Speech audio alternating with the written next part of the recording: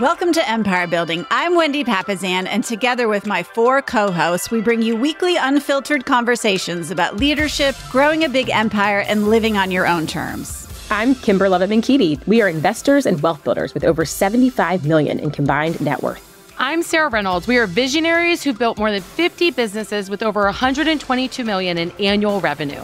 I'm Tiffany Fikes. We've led thousands of people and do it all while being pretty good moms. And I'm Seychelle Van Poole. We are your podcast to learn how to build big businesses and even bigger lives. Hi, everyone. Welcome to a new week on the Empire Building podcast. Today, it's Seychelle, Tiffany, and Sarah, and we are so excited to be with you today. Hopefully, you guys had a great weekend and are ready to make this week even better. So today, we're going to talk about something that I believe to be the absolute most important part of getting a yes in sales. So what's the most important part? We have a secret. We're about to tell you a secret. I love secrets. Sarah, what is the secret in sales? What's the secret? Well, it's simple. The answer is simple, okay?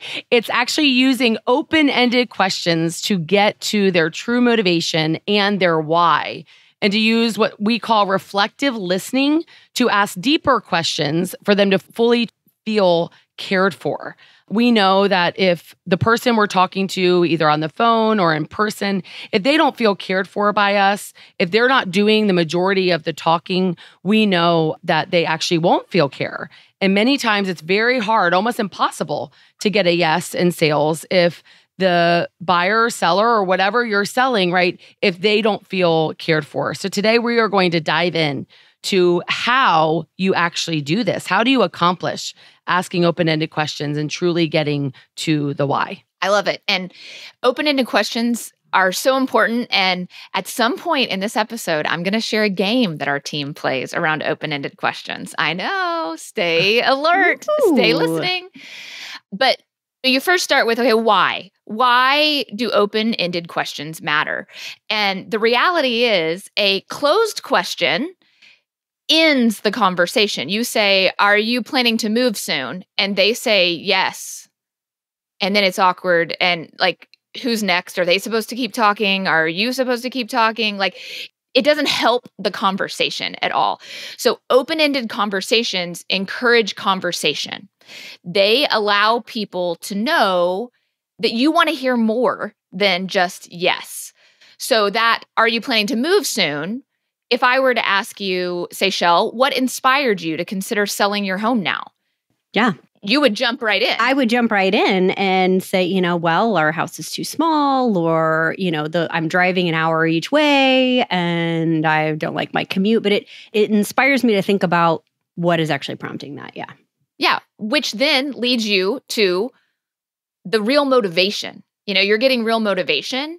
And you're also building trust. Anytime someone shares something real with you, it builds trust. Yeah, so like open-ended questions, right, means that the answer can't be yes or no, which then would pause the conversation, is what Tiffany's saying. It is typically a what, why, tell me more about that type of question versus did, do, is this. Those questions you want to try to stay away from. But open-ended questions certainly encourage conversation. They help you know what the person is that you're talking to, what really matters to them. And P.S., this works when you're trying to sell your kids on something or your husband. Like all of your life, you can use this. This is really how to get a yes in life. Let's call it what it is. I have a question. When you're asking these open-ended questions, and we're going to give a lot of examples today of some great ones to use specifically in business, do you ever find, like as you were learning to do this, that it's hard to keep yourself disciplined to stay quiet and truly and actively listen? Like, Sarah, you mentioned at the beginning, right? Like, I loved the phrase that you were using of reflective listening. I've never heard it phrased like that, and I loved that. Like, how do you discipline yourself to like really be actively listening and in the moment on that? Yeah, great question. And I definitely think that we're going to dive into that today a little bit more. But I think what I'm hearing say ask, and what I think our listeners need to ask, if you're a natural closer, like for example, I'm a natural closer. Like I like to get to the end and ask for it. And like I'm naturally closing the entire time. I have found that natural closers love yes or no questions because it's a closing question. Like the time that you ask a non-open-ended question, it's a closed question, is actually when you are closing for the business. That's the only time. But what leads up to it needs to be open-ended questions. So if you are in the category of me, like meaning if you're listening and you're like, I like to just get to it, I'm aggressive, I'm not afraid to ask for the business, just know you're actually going to lose a good amount of business if you don't first get really good at showing care and asking open-ended questions. But it's definitely been something I have had to really be intentional about and realize that if they don't feel cared for by me, if they're not doing the majority of the talking. So my rule, I was so bad at it that I had a timer on my phone when I would walk into an appointment for 30 minutes. And it would buzz in my pocket. And then that is when I could start getting a little bit more aggressive. So 30 minutes, I would give myself to ask open-ended questions. And I would put on the top of my paper, what, why, tell me more about that, on the top of just a blank piece of paper to remind myself, do not ask a question with do, did, is, because those questions were more natural to me. And so if you're a very direct person, you need to be really listening today because this is something that probably is not natural for you. Like it has not been natural for me. And so just little sort of tactics on what I did to get better in this area because it's definitely been, I've had to grow. Same here. I think that's an amazing piece of advice that if you don't have that on your appointments for whatever business role you're in, whether it's interviewing, whether it's selling something, whether it's closing, I think that's a fantastic thing that everybody should have at the top of their list. That's awesome. Well, and maybe it's just us, but like we're all not wired to ask open-ended questions. I don't think it's just us. You don't think it's just us? No. You think it's everybody? Okay. Well, so what I had to do was I spent time every week writing down, like creating basically open-ended questions because I didn't know what to say. And we'll already get to my game. So then what we started to do in our team meeting one time, somebody got their desk like Dwight Schruted with foil instead of wrapping paper on their birthday. It was like totally covered. They like collected all the foil off their desk and made this ball. And then they're like, we've had this foil ball in our office that we would throw at each other or, mess around with. And then one day I was like, we're going to play the open-ended question game and we're going to throw the ball. And whoever catches the ball has to ask an open-ended question. And it just bounces around until somebody's out when they run out of open-ended questions. And it could be about anything. But you become so aware of how hard it is to ask open-ended questions when you do that. So good. I love it. So we're getting leadership tips today and also open-ended questions. Your homework is going to be having a list of at least 10. So I found to do a true 30-minute deep dive, if you have 10, I mean, honestly, it could last, if you're doing good reflective listening, it can last almost an hour to an hour and a half. So I always had 10 sort of in my pocket, like in my weapons in terms of every appointment to use, to pull from, depending on how the conversation goes. But let's keep talking about, so we know why. Okay, why are we use open-ended questions, right? As Tiffany said, it encourages conversation, it reveals motivation, it builds trust because they truly feel cared for. What are the sort of the goals of asking open-ended questions? So there's 3 goals the 3 of us are going to talk about here, but the 3 goals are to uncover motivation, which is to find out the why. Why are they making a move? Why do they want to purchase a home? Why are they looking to join your coaching program? Or why are they looking to buy your cup that you sell? It helps better position them to actually guide decisions, okay? Because the truth is that it's really hard to get a yes in sales if you don't help them navigate guiding decisions. I was sharing with my team earlier this week, they say that the majority of the population are SC disc types, right? So they're steady and they're conscientious. A high C's biggest fear is making a wrong decision, right? So if you don't get good at helping guide them to make a decision, right, it's going to be very hard to get that yes. The second sort of goal with asking open-ended questions is to discover priorities, right? So understand what's most important to them in the process. So it could be timeline, it could be price, it could be a smooth transaction or smooth transition for their family. Every situation, they have a priority list. They could prioritize that. So when you ask open-ended questions, you can actually discover their priorities. And then the third, real quick, and then we're going to talk about some examples, is to build rapport, right? Asking open-ended questions then builds rapport to where they feel heard and understood. So I think one of the most important things of asking open-ended questions is that often people don't know their motivation or their priorities. They know the answer to, do I want to buy a house? Yes. Okay, tell me more about that. They sometimes have not really processed through all of that. And so you're actually offering a service to them.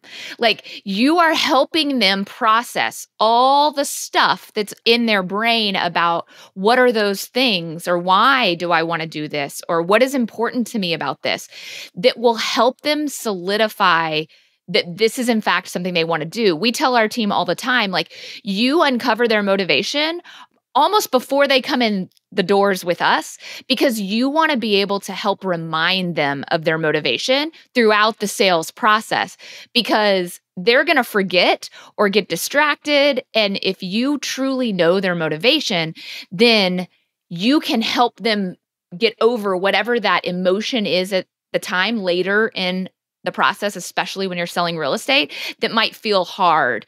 But you can't do that if they don't know their motivation and you don't know their motivation. Everybody's just looking at houses. It's the blind, leading the blind. Yeah. Or maybe the really knowledgeable leading the blind. That could be too. There's something that you really sparked for me, Tiffany, with that comment as well, is oftentimes in a really big purchase, whether it's a piece of real estate or maybe a car or like in a larger ticket item, you probably have one or two or more decision makers in the room as well.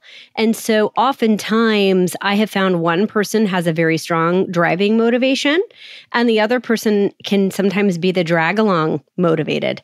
And so really taking the time to slow down and ask open-ended questions can make sure that everybody is on the same page with motivation. They all are discovering what their motivation is and each side can feel heard and seen.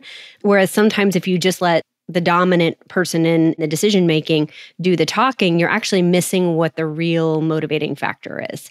So that's a big piece of it too. Let's share with our listeners some examples. What's an example of a question that we can ask to uncover motivation? One I love is like either what prompted you to pick up the phone today, or what had you pick up the phone today, or what had you come meet with me today with buying or selling your home. I love that. We always ask at open houses, what brought you in today? Mm-hmm.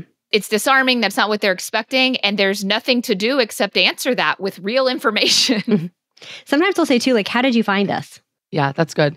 Uncovering motivation. Another one would be like maybe what's prompting you to sell at this stage of your life. Mm-hmm. So if you're really wanting to get to their motivation, the why behind selling, right? So like what's going on in your life right now that's prompting you to be thinking about making a move, right? Those are all really good examples of getting to the why. And then discovering priorities. One example that we like to use is what's most important to you in this selling process. If you had to pick between price, timeline, smooth transaction, which one would you put at the top of the list, right? To truly understand what's their number one priority. Because what can happen sometimes is that, for me at least, when I'm hearing all of their needs or all of the things that they want, Mm-hmm. We almost look at them as equal. Yes, that's right. Right. And through serving thousands of buyers and sellers over the years, I found out they're actually not equal for anyone. They do have a priority list. Now, every priority list is different depending on their situation, but asking what's most important to you in the selling process and having them almost vocalize their priority list is so powerful. It's also so powerful for them, as Tiffany said earlier. Yeah. Well, and we always, in like uncovering priorities, we have them identify it. That question is great. We also ask, okay, what about that is important to you? Like digging deeper into each of the priorities. And then once they've identified, okay, here's our top 5 priorities, or we call them, must-haves, then we actually go one step further, and we actually go 2 steps further, and we say, all right, if the perfect house came on the market, but it didn't have one of these things, what would that be? And ask them to even further prioritize. Like they think, oh, these 5, I can't do anything without all these 5 characteristics of a home, or, whatever it is. Asking them to even get rid of one more helps them make decisions in the house once we're there. It helps them get to that yes faster. Well, and I love that. And what Tiffany's modeling for you all is when you're asking these open-ended questions to dig a little further and ask follow-up questions to make sure everybody's on the same page. And I love that those are excellent examples of that. I think something I always like to ask too is like to define it. Because if somebody says we need a big backyard, well, a big backyard to me versus a big backyard to them might actually be very different. And so like being able to say, we need a big backyard, say, okay, well, what does a big backyard mean to you? Or what does a big backyard feel like to you? And helping them to narrow that down so you're both really looking at their goals through the same lens is also really helpful. And then mirroring it back to them is called reflective listening. And so when you're repeating the key points back, so if Tiffany said, well, actually, I need something that is at least a 1/4 acre of a lot or bigger. And I say, okay, so what I'm hearing is you need at least a 1/4 of an acre. Doesn't matter how big the house is on that, right? Like get them really specific to where you can envision what they're physically seeing in their mind. You're able to actually envision with them as well, and to let them know that you have heard them and that you're all on the same page. And that reflective listening that Sarah was talking about earlier helps encourage them to be able to share what they're looking for openly and without feeling like you're just trying to sell them something, and instead allowing them to be the consultant. You'd asked earlier, how do you make yourself not talk or make yourself listen and reflect back? So I make myself take notes. Like I ask a question and pick up my pen.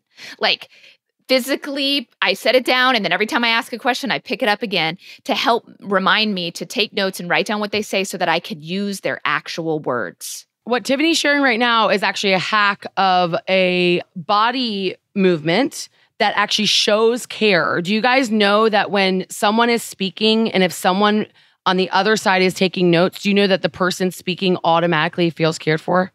Yes. And so when you're writing it down, they will feel cared for, because that means that you care enough about what they're saying to write it down. And so I love that hack, Tiffany. I also did the same thing. In addition to that, having a lot of space. So when you come up with your 10 questions, right? Don't just put 10 in a row. You're going to put one question and then have space. And then if you're like me and really need to grow in this area, then you want to put like question 1 after it, question 2. So my rule was I can't move on to the second question that I had on my list without first asking 2 more questions about the answer that they gave. Ooh, I love that. On our team, we call it going 3 levels deep. So they give you the first answer, and then you're going 2nd level deep, then 3rd level deep on the answer that they gave. So you're asking follow-up questions, right? And so we call this effective questioning. So it's never just the first question. It's asking that follow-up question, as Seychelle said, and then using reflective listening, repeating what they said, and then asking another follow-up question, right? So like as an example, might say something like, well, it sounds like being closer to your parents is really important to you. What other factors are influencing this move, right? So when they say, well, I'm moving because I want to be close to my parents, a lot of salespeople just move on and they write, okay, they're moving because they want to be close to their parents. And then you think you know their true why. Well, typically it's more than just that, right? So then asking those follow-up questions and then really repeating what they said also is a way of showing care, because they then know that she heard me. She understands that that's important to me. Yeah. And don't summarize it. Use their actual words. I'm not saying you have to say every word that they've said, but if they said close to my mom and pop, like don't say close to your parents, because that is different words. And so you want to be close to your mom and pop. I love that. Like tell me more about why that's important to you. That's a great pro tip. Yeah, like use their actual words. So if you write it down and you repeat it back with their actual words, you're triple caring for them. Like they will just be blown against the wall with all the care that you have for them. I love it. Okay, so let's give some examples. Let's talk about How can we use this? Let's make our 10. How about that, ladies? I love it. I love it. Okay, so what is your biggest concern about selling right now? I love that as an open-ended question because I like disarming questions, and they think you're there to make them sell their house, and asking them what concerns they have feels almost like you're not trying to make them sell their house. It's just, I think it's a rapport building question as well as a motivation finder or maybe a priority finder question. So that would be one I would give an example of. One of my favorites is, where are you going to go once we get this house sold? And then why is that location important to you? Right. Then you can dig 3 deep on that, right? Like, where are you going to go? And then why is that important? And then what will that do for you is another way to follow that up. Yep. Going back to what Tiffany said about the concerns one, so many times people make decisions like either running from pain or moving to something that they're truly desiring. If you know their concerns or a pain point they have, that will help you so much later on in the conversation when you go to objection handling. And so I really love that question, Tiffany. Let's see, if you're in real estate, right? One question that I love to ask buyers is, what features of this home do you think are most valuable, right? Or a seller, like, what features of this home were most valuable to you when you purchased it, right? Because most likely what was most important to you is going to be most important to the buyer. And so we want to know about that. Love that. What does a successful sale look like to you?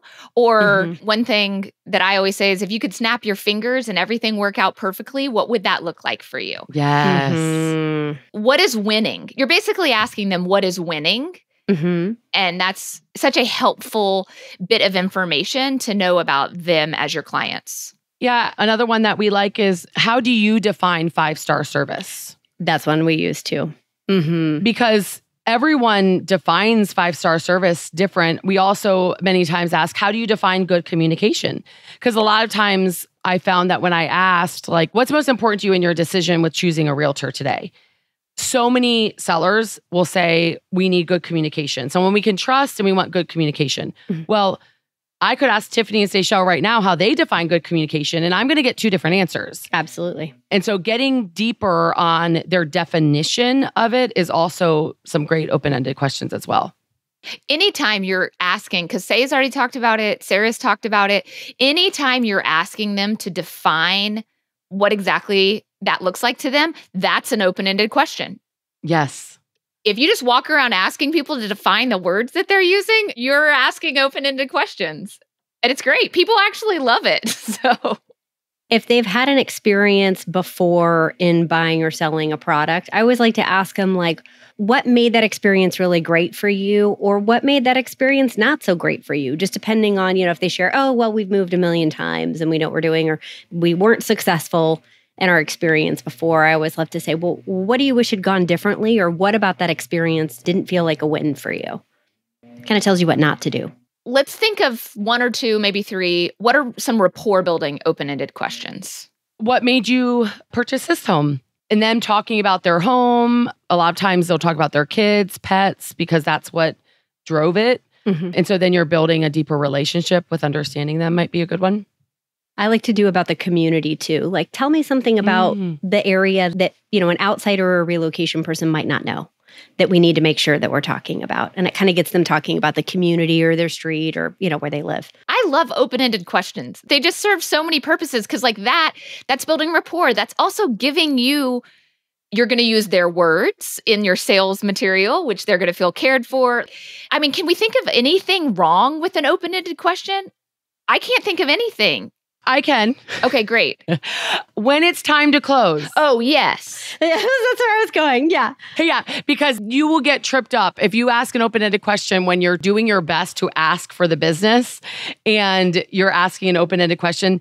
But again, that should be your first closed question, should be actually the closing question when you're asking for the business. But you need to earn the right to ask that question. That was the other piece I was going to say, Sarah, is I've actually seen really hard driving salespeople think that they are doing open-ended questions because they're asking them, but they're not using reflective listening and they're not taking notes and they're not paying attention. And actually what it does is it feels like a real jerk move because it's like, well, you're asking me all these questions, but you're not even really listening to what I'm saying. All you want is my business. And so I've seen that backfire where the salesperson's like, but I asked all these questions. And it's like, yeah, but you didn't listen to anything they had to say. You were so focused on the close that you didn't pay attention. And then they got really ticked that you were even there. So I have seen that, like, or if you don't slow down, it can backfire. We were doing reviews of our leaders at Empower Home, and one of our department heads gave a pretty hard review of one of our leaders. And they said that they ask open-ended questions, but they then spin the answer for their gain. Mm-hmm. So they felt like they don't really care what I did this weekend because they want to then like throw that in my face later on in the conversation. It was brutal. The point is that when you're asking open-ended questions, make sure you truly care about hearing them, is what we're saying. Well, and it comes to when you ask open-ended questions, you have power. You have gained power in the conversation. It's why it works as a sales technique. But you need to be responsible with that power and use it for good. You know, like you're learning these things about them to help them get what they want, not to throw it in their face later. You know, like come from the care because you are getting really, really important information from whomever you're asking open-ended questions, whether it's your kid or an employee or a client, and be the person worthy of what they're sharing with you. That's so good, Tiffany. That leads us to sort of our last point today, but maybe arguably the most important is, you know, after you have 20 to 30 minutes of open-ended questions, reflective listening, going 2 to 3 levels deep on what they have said, you then want to use their answer throughout the later selling process. Right? So you know their priority list. You know now their true motivation. So you want to build sort of a sales presentation that addresses all of the common things that are important to the buyer or seller or whatever industry that you're in. And then you're not going to actually go through all of it. You're going to use what they said to then highlight in your sales process how you're the best person for the job. Really, once you uncover the why, you then guide the conversation to then focus on then leading you to earn the right to ask for the business. And so an example of that, let's say when you ask the priority question, right? What's most important to you in this process? Is it timing? Is it price? Is it a smooth transaction? And they say price, right? And you go, why is price the most important to you? They tell you, well, I need this much amount of money to get to Florida. Oh, okay. So Florida, why Florida, right? What's drawing you to Florida? Okay. And so you know then why it's important to them, prices, and then Florida. So then you're giving your presentation after that 30 minutes of asking open-ended questions. And then you're on a slide that says that you get them more money than the average agent, as an example, right? And you said, you know, I want you to get to Florida and I want you to get to Florida for the most amount of money. And so our team is known in the market to get our sellers the most amount of money. And so one of the reasons why many people that have big goals like you do in terms of netting the most amount of money choose to work with our team is because we end up getting 6.1% more money on average. And so I know that you're going to get more money for this Florida move when we partner together in your home sale. And so like you're using what they said to sort of the why they're going to hire you, why they're going to say yes. If you didn't know that and you're just talking about getting top dollar and not tying it to them, they're going to feel like it's all about you and you're bragging. Mm-hmm. Whereas it's not about bragging, it's about truly tying what you do that's different to what they're needing and what they told you they need. I love that. I think that's so important. And it also allows you, most of you as business people have multiple things that you do really well. It's not like you just are a one-trick pony. And so by uncovering the motivation and by really understanding what their motivation is, you can use that then to get to the point of it and not feel like you have to barf your sales pitch all over them, which is what a lot of salespeople do because they can't figure out which one they have to give you. So they're going to give you 20. Yes. And it's not necessary. If you can really get to the heart of the issue, you can be much more targeted with your sales approach. It's not salesy at that point because it feels like it was made for them. Exactly. And you're making it in real time with the notes that you just took for the last 30 minutes with that I mean, I think that tip, Sarah, of like putting an alarm on your phone and like not allowing yourself. Yes. Oh my gosh, that's gold. So like you've got 30 minutes of open-ended questions that you're then going to use their words with your presentation. And it's not sales at that point. It's destiny. Like, how is it that I showed up? And this is all about me. It's just so smooth. So the more we know about our clients, the better we can serve them. And open-ended questions are the keys that we have to unlocking the motivation and making sure that the sales process for them is smooth and successful. So I love this. I have a ton of notes and I cannot wait. I'm going to start the timer. I hope y'all play the foil ball game with open-ended questions with your team. It's going to be a great week of asking some really great questions. I love it. Well, thanks guys for joining us today, as always. And we want you to get out there and build a big business. And you can build a big business. The more you get better at asking open-ended questions, boy, can you build a big business, because this also applies to interviewing people for your teams and businesses as well. But we want you to get out there and build a big business. But it's so important for our podcast mission is we do not want anyone building a big business without also building an even bigger life. So figure out this week how you're going to implement asking open-ended questions, but also don't forget, what are you going to do this week to build that bigger life? Bye, guys. Bye. Have a great week. This podcast is for general informational purposes only. The views, thoughts, and opinions of the guest represent those of the guest and not KWRI and its affiliates, and should not be construed as financial, economic, legal, tax, or other advice. This podcast is provided without any warranty or guarantee of its accuracy, completeness, timeliness, or results from using the information.